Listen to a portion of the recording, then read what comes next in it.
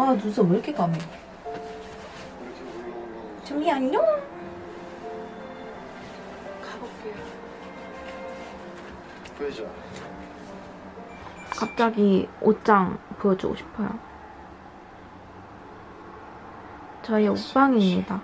조금 정리가 된 것 같으면서도 되게 너저분하죠? 왜 이렇게 너저분한지는 저도 모르겠어요.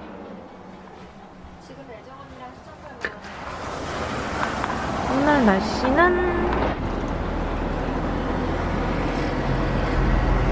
완전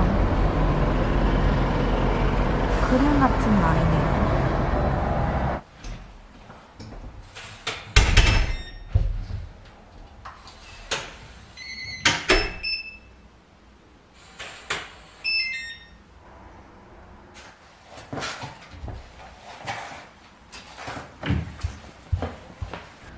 안녕, 곤솔입니다. 오늘은 딸기청을 만들어 볼 거예요. 제가 먹는 것도 먹는 거지만 마시는 거를 정말 많이 마셔요. 계속 그런 거 배달시켜 먹고 하다 보니까 조금 아깝다는 생각이 들어가지고, 그래서 오늘은 딸기청을 만들고, 오늘의 주인공 딸기. 저는 이렇게 얼려진 냉동딸기를 사용해서 딸기청을 만들 거예요. 이 정도 뚜껑도 해야 되나? 이 정도면 될 것 같은데? 뚜껑을 닫아야 되나? 병을 끓인 다음에 넣지 말고 처음에 찬물일 때부터 이렇게 같이 넣어야 된다고 해요. 안 그러면은 병이 깨진대요. 이렇게 넣고 뚜껑 입구가 아래로 가게. 그래야 이게 수증기가 올라오면서 안에까지 소독해준다고 합니다. 뭔데? 방금 뭔데? 물 너무 많이 넣었어?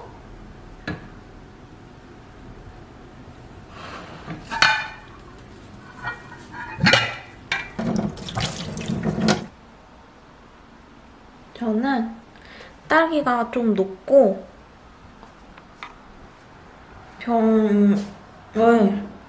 병이 끓을 때까지 아이고 조금 휴식을 취해야겠어요.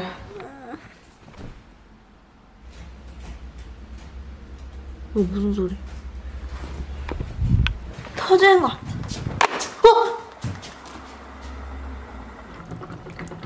이거 터지는 거 아닙니까? 아니겠죠? 저다 진짜 터진 거 아니겠지?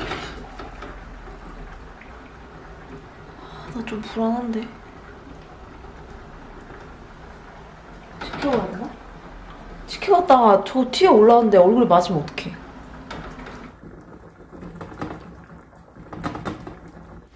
제가 보기엔 이제 만들어도 될 것 같아요.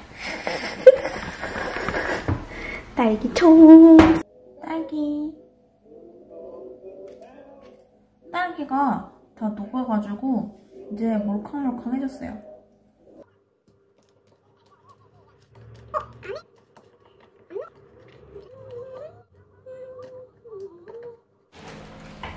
비닐을 안 써야겠다. 환경을 보호해야 되니까요.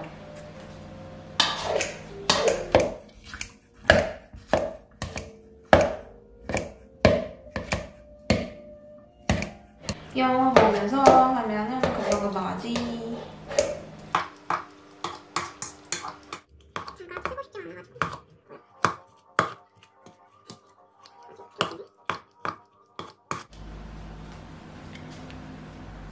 이 정도면은 됐을 것 같아요.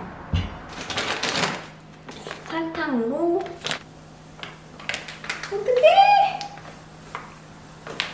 완전 설탕 이렇게 많이 넣으니까 스트레스 완전 풀리네. 엄청 달지 않아도 돼, 사실.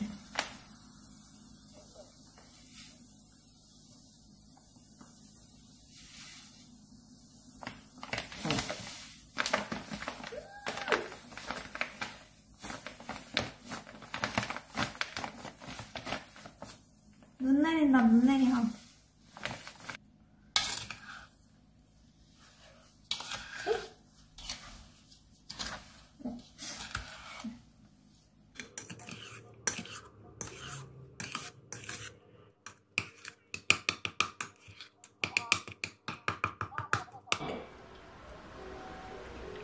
야!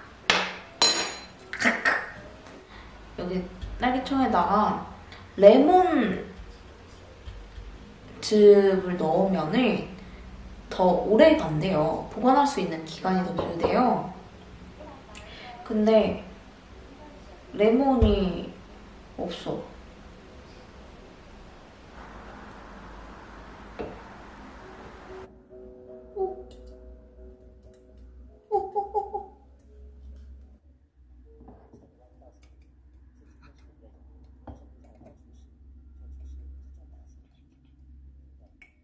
오!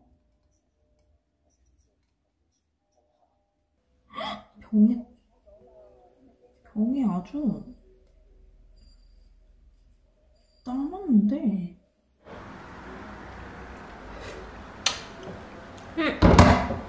너무 맛있다!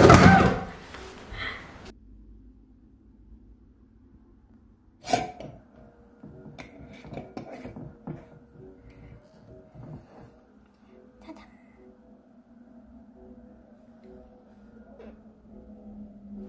와, 대박! 제가 딸기청 만들었어요!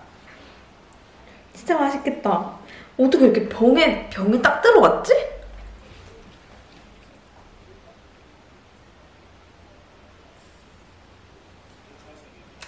영롱하고.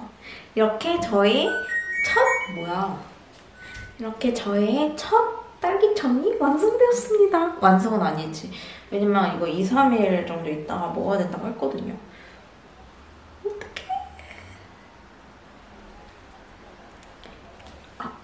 이거 하고 싶은데 내 손바닥보다 딸기청이 더 크네. 그리고 초점을 잘 잡았네. 와!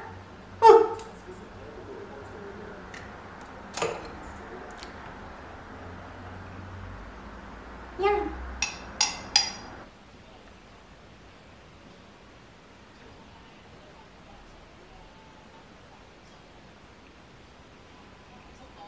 오! 딸기 라떼! 와, 이거 진작에 이렇게 만들어 볼걸. 근데 이거 보세요. 직접 만드니까 딸기가 완전 한 움큼.